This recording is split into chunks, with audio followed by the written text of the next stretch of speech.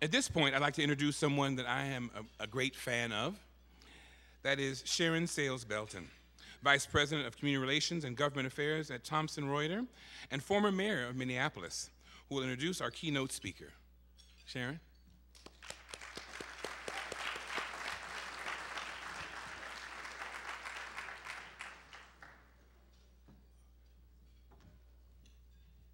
Well, good evening, everyone. How are you?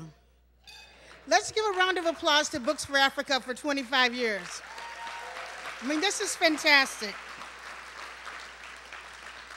I can't tell you how proud I am to be here and be a part of this program, but I want you to know that it wouldn't be possible without the support of Thomson Reuters SVP Tom Pfeiffer. So Tom Pfeiffer, a special thank you to you for getting me involved in this project.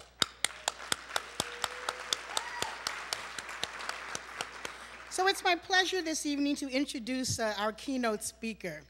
And I want you to know that I was just blown away when I read her resume. This woman is phenomenal. Nayaradzayi Gumbonzvanda. Okay, I practiced that really good. Let me just tell you a little bit about her. She's a trained human rights lawyer with extensive experience in conflict resolution and mediation. And for over 25 years, she's been working on issues of women's and children's human rights. She's been active in women's movements, and more specifically, she's been focusing her time and attention on issues associated with violence against women, peace with justice, property rights, sexual and reproductive health rights, and HIV and AIDS.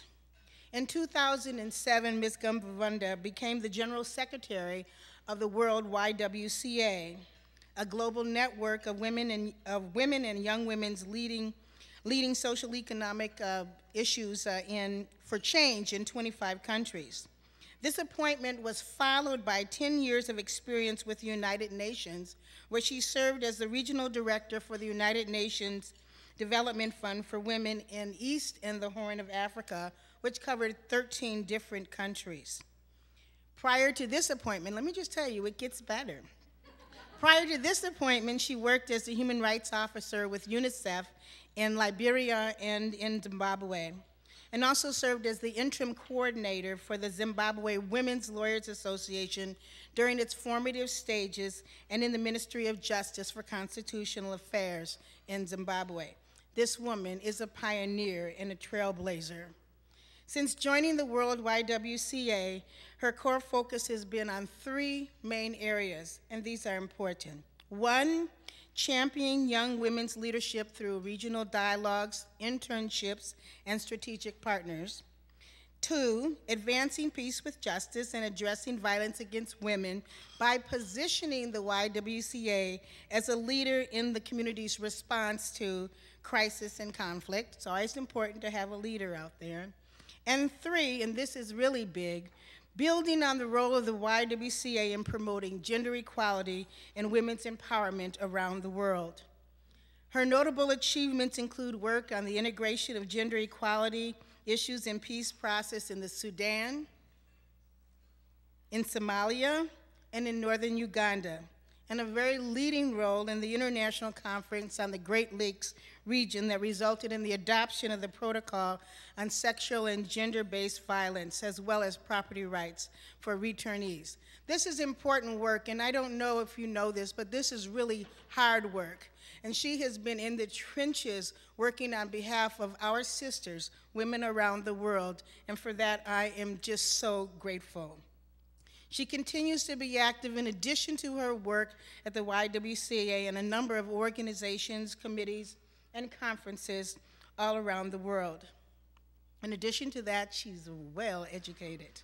She has a master's degree in private law with specialization in constitutional property law from the University of South Africa, and has completed postgraduate work on conflict resolution at Uppsala University in Sweden, which happens to be the sister city of the city of Minneapolis, and I visited there many times. She's widely published and enjoys one of my favorite bits of literature, poetry. She's married and has 2 children, and I don't know how much time she has to do all this, but she gets a lot of work done. We are indebted to you. Ladies and gentlemen, please welcome our honored guests.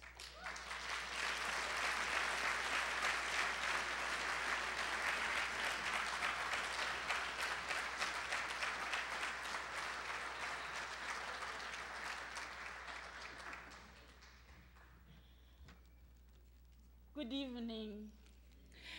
In Africa, when it's a celebration, you start by really celebrating.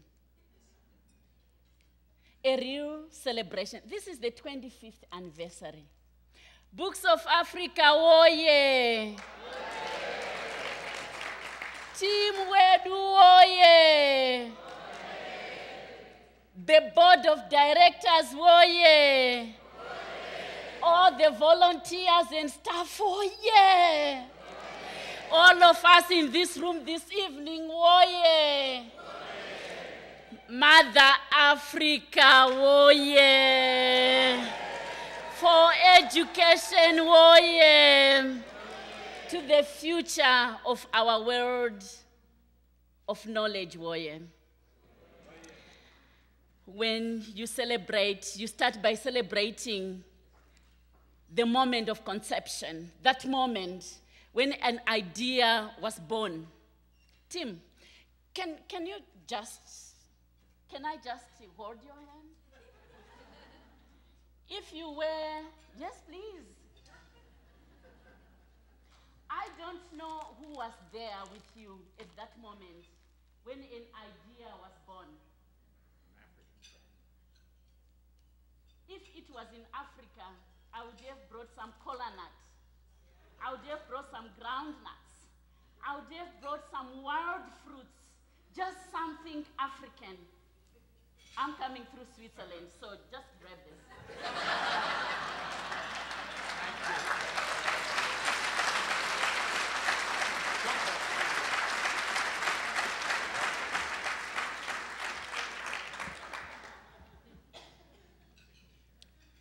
I stand here as a daughter of the continent.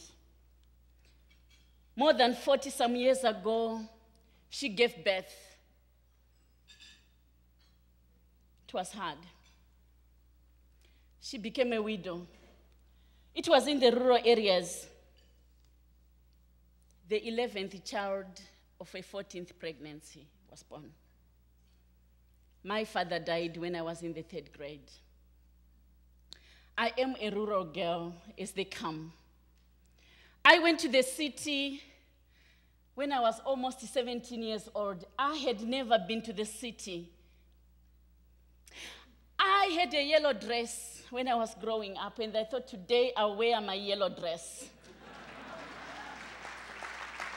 It was my singular best dress. It was my uniform. I could not even afford the school uniform. I wanted to know where the bus comes from. I'd go to school, dedicated teachers with no materials. The teacher would read from the book, and we would listen deeply, imbibing every word that comes from the book. I wanted to hold a book. I wanted to own a book. I wanted to have my books. There was not even a library to borrow from, because only that which was available was for the teacher's reference. Somebody someday brought a book and old newspapers. I was given the opportunity to borrow that book, the single book in my classroom, and I was in the 6th grade. I took my book home. I read on my way to home. I read when I went to fetch water. I read going to the river. I read when the bus came. I continued reading. I continued reading. The kerosene lamp went dry. We had to stoke the fire, and I continued reading. I was reading Ernest Hemingway, The Old Man and the Sea.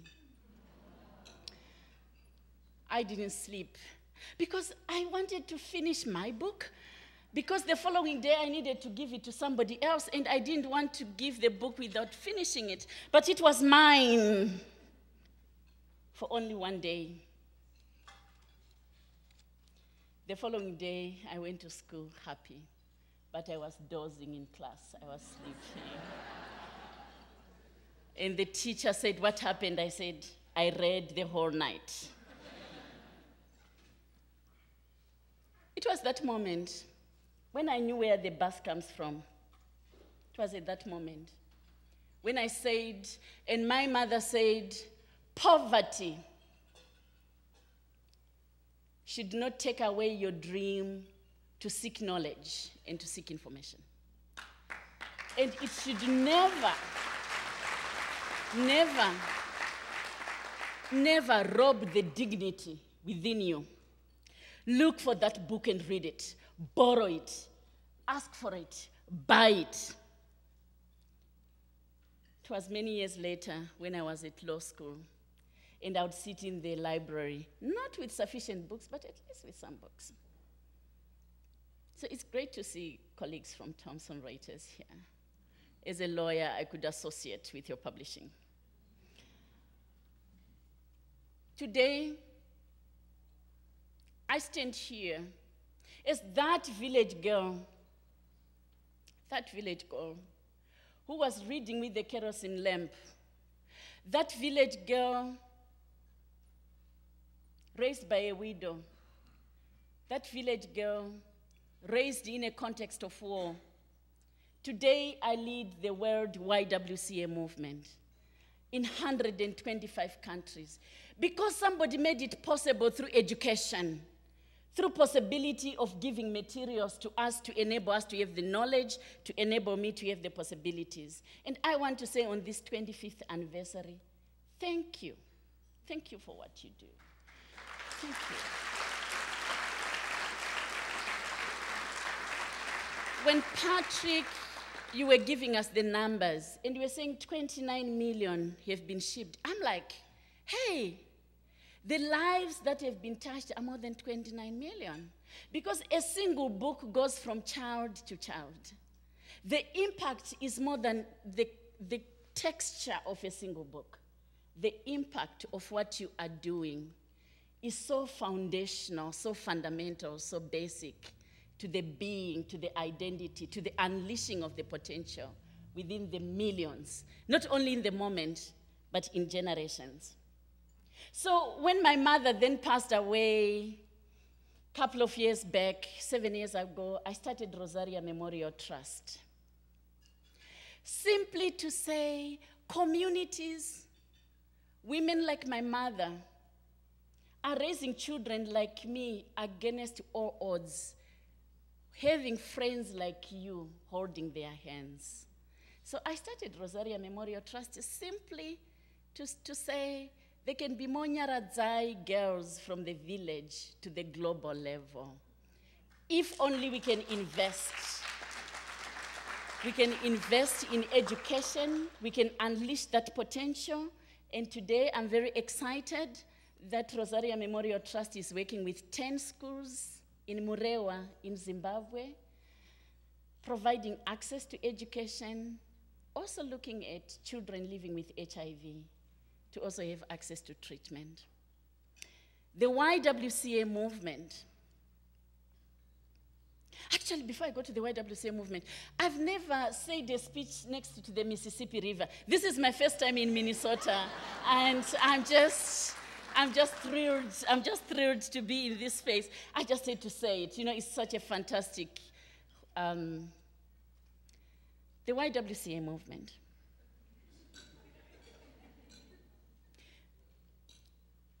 It is that movement which for 160 years has said we must invest in safe spaces for access to knowledge and information for young people. We should provide education from early childhood development, childcare, basic, to schools. We run schools like in Bangladesh, 7, 8 schools. Primary schools, secondary schools. We run vocational training institutions. And so this evening, for me to be also sharing with you about our YWCA and to be sharing about this great moment of the 25th anniversary, I just want to give us back 4 key messages about Africa.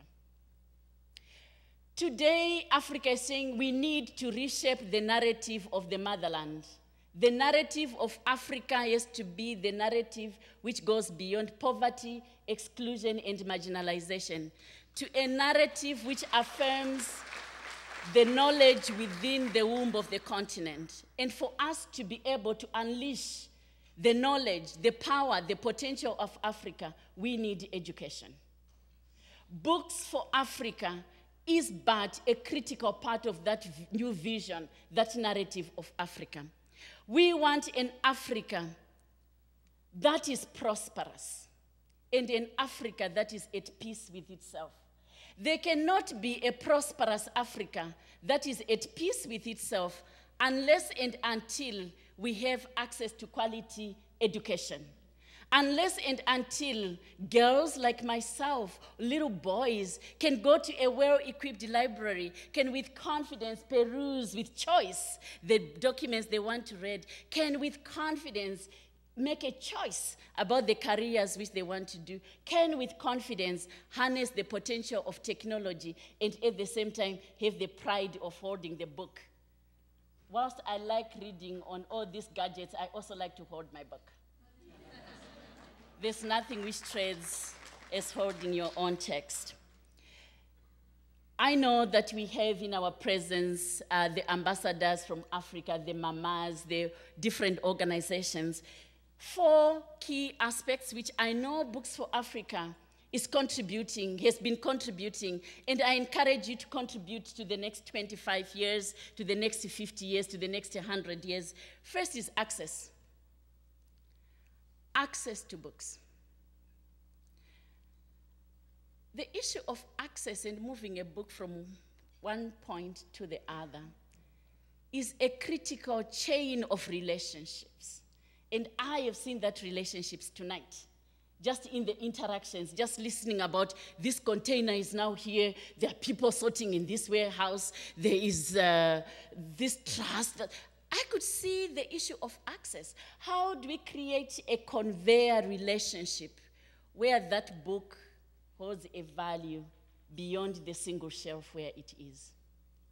So the issue of access, it's also for us in Africa, about access in very hard to reach communities, not just in the urban centers, but those hard to reach communities, which at times, I always say, if we can find a Bible and a Quran in any corner of the world in Africa, why can't we find a book, a maths textbook, the essential to read book in that corner? Why should there be arguments around access when other things, when Coca-Cola can access every kiosk, why can't we access every school with books?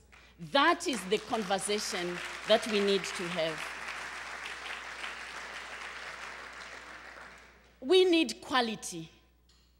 Quality of education is grounded on quality of materials. You cannot have quality education unless if you have also quality of the reference books. You have that which you need. So the issue of quality in education is so much associated with the mandate of Books for Africa, relevance. The issue of relevance in education, the relevance of our materials, the relevance of our books. I would like to know more about Books for Africa and some of the challenges that you confront in addressing the issues of relevance. How do we deal with relevance in a way that we embrace the global citizenship identity, but also in a way that builds the local knowledge, the local capacity to publish, the possibility for us to grow the industry in the communities in Africa? How can Books for Africa in 10 years, 20 years' time be part of associated with local publishing? I love poetry, I love writing, and I'm saying, how do I publish in Africa? so that Books for Africa could also be about building on the knowledge within the continent and distributing that knowledge which is existing within the continent. Maybe that is the new frontier that Books for Africa has to look at. In addition to sharing resources from here globally, from the US, how do we also share the knowledge, the resource, the capabilities that is within the womb of Africa?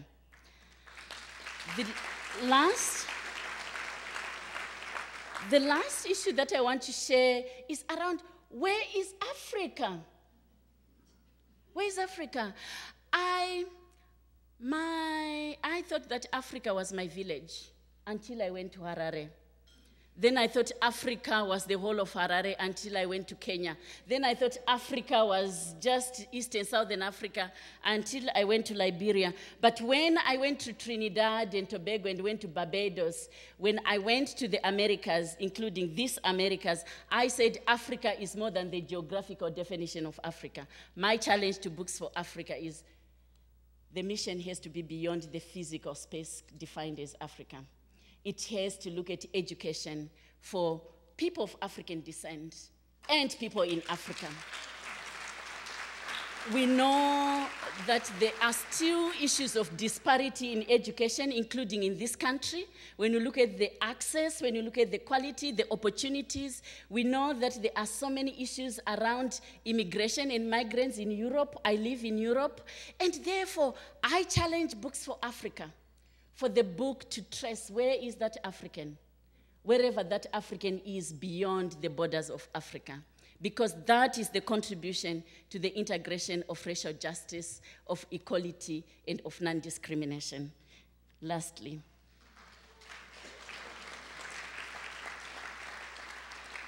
we are celebrating this 25th anniversary. I love celebrations. When next week, next Monday, I will sit at the UN General Assembly. Our ambassadors who are here, Ambassador Mulamula, ambassador from Ethiopia, and our senator who was here, and many other officials here, will be sitting at the United Nations for the UN General Assembly to define the next development agenda, to lay the path into the future of development. Where is education in that path? There cannot be development, there cannot be peace, there cannot be rights without education. The role of Books for Africa and all of us is to champion, to advocate for, to call for investment in education, because I get angry. I can use that word anytime. When our governments in this world, my world, can spend billions of dollars on military expenditure. And yet, my school has no library. And yet my teacher is not fully resourced. And yet, education is under-resourced. Our role together is to call for appropriate allocation of resources to what matters. It's education and not military expenditure.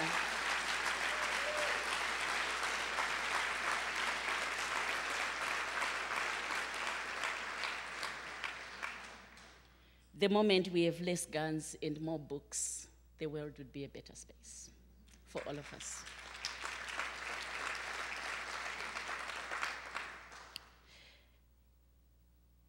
I have two children.